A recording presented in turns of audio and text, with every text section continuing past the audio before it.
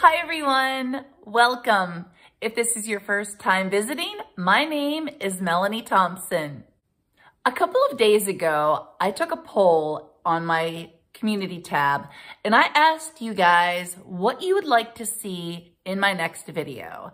I gave a choice of either more primitive country farmhouse decorating, thrifting with me for treasures, or a primitive DIY.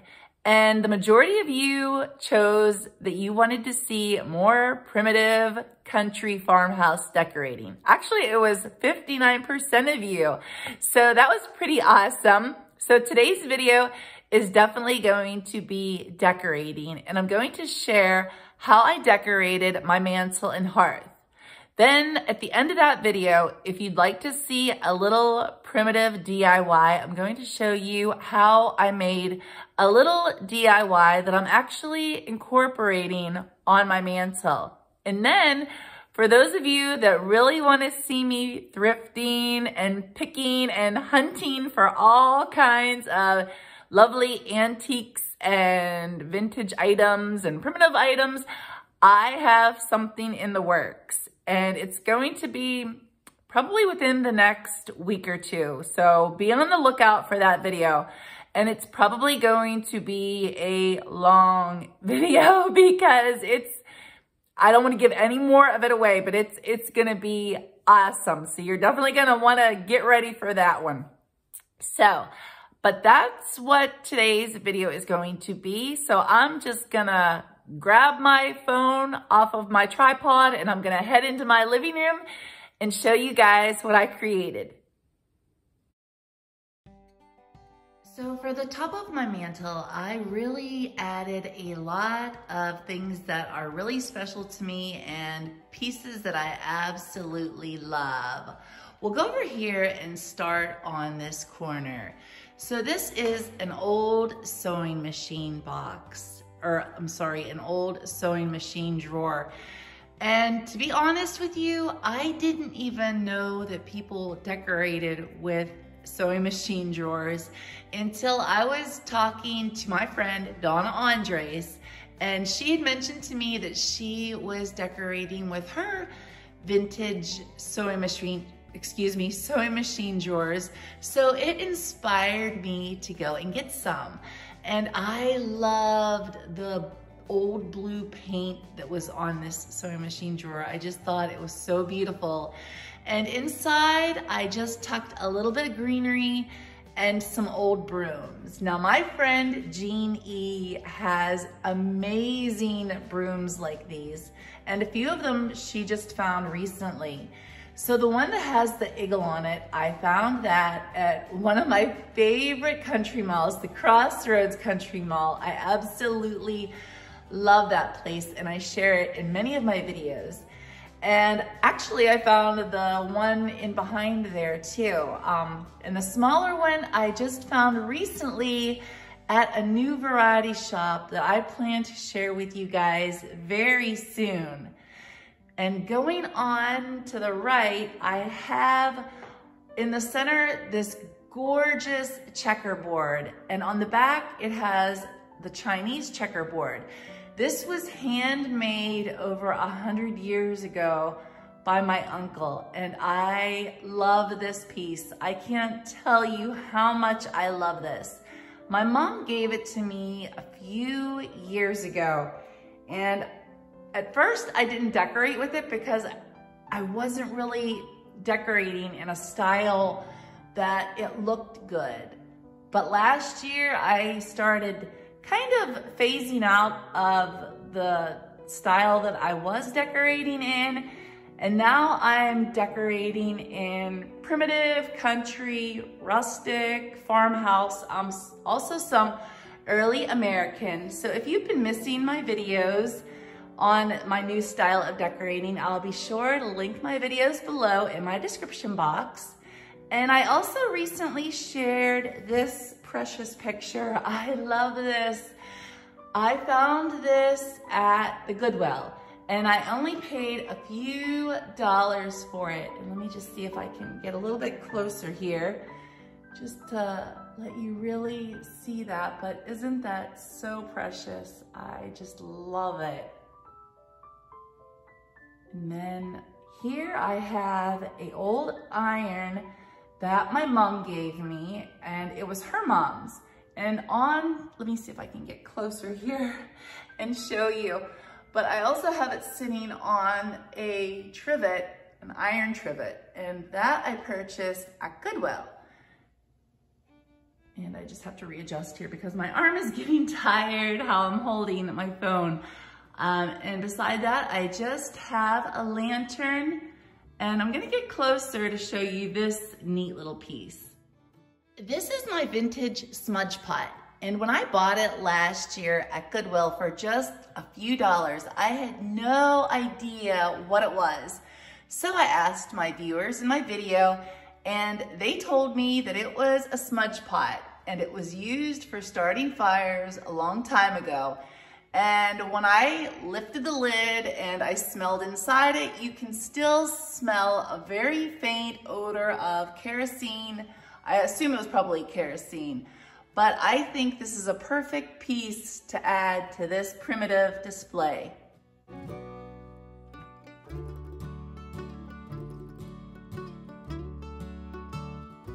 Here's a look at the front of my sewing machine drawer. When I started to play around with how I wanted to decorate my mantle, I knew I wanted to have a garland, but I also knew I had none on hand that were going to look nice or what I was wanting. So I decided to make my own, and this was such an easy DIY, and I love the end result. I just used some fabrics that I had laying around the house. I love the checkered gingham. I just think it adds a nice pop of color, and I also wanted it to match how I had it decorated on my mantle and my hearth. So that was another reason why I chose these fabrics. But you don't have to go out and buy brand new fabrics. You can just use pieces of what you already have, or even just rags, because this is just a very simple rag garland. And then over here, I just love my fireplace because it has the stone, and I just think it's so beautiful.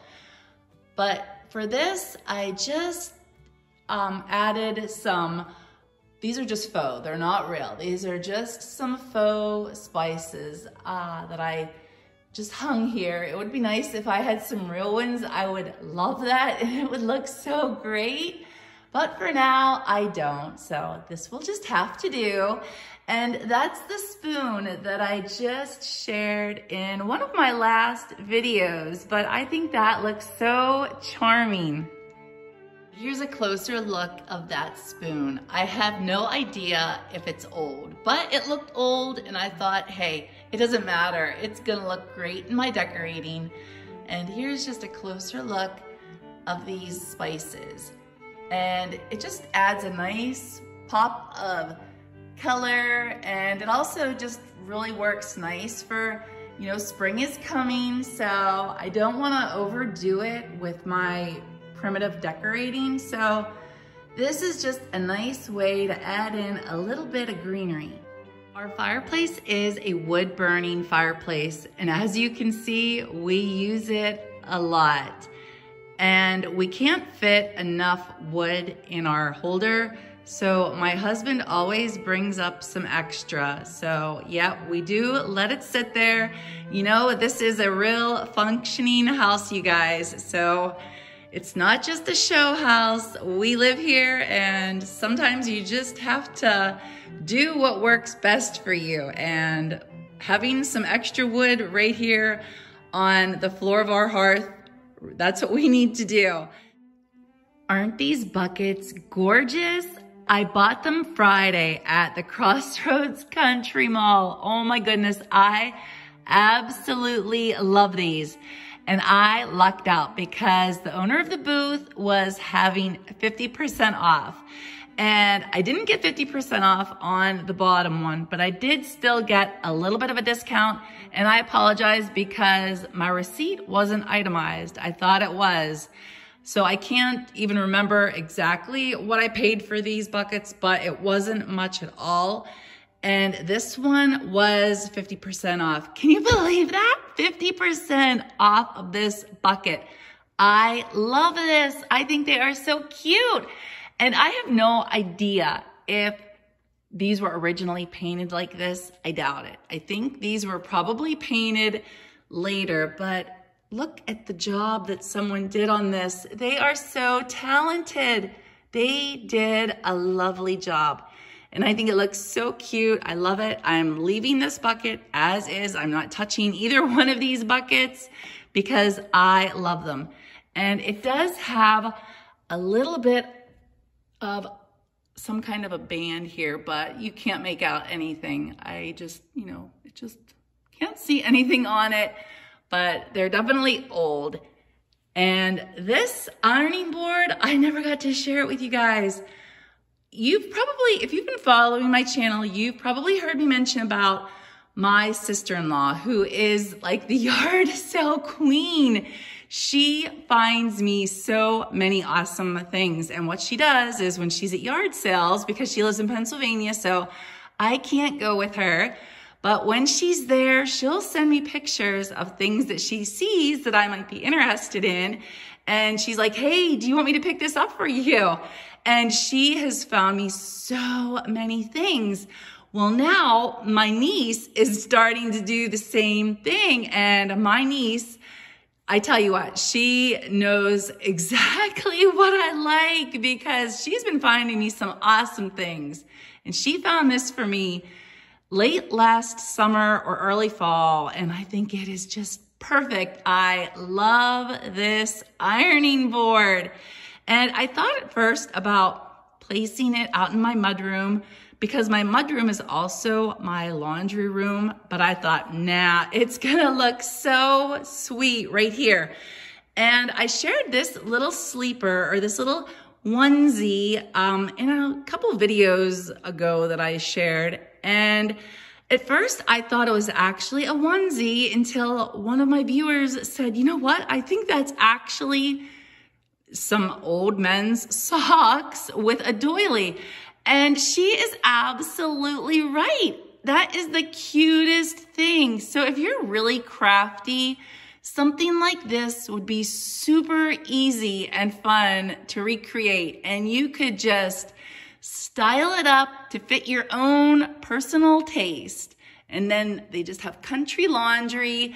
And the other reason that I thought this would look really great here is because a lot of times I will, for one, I always like to hang certain pieces of clothing. I don't throw all of our stuff in the dryer because it shrinks.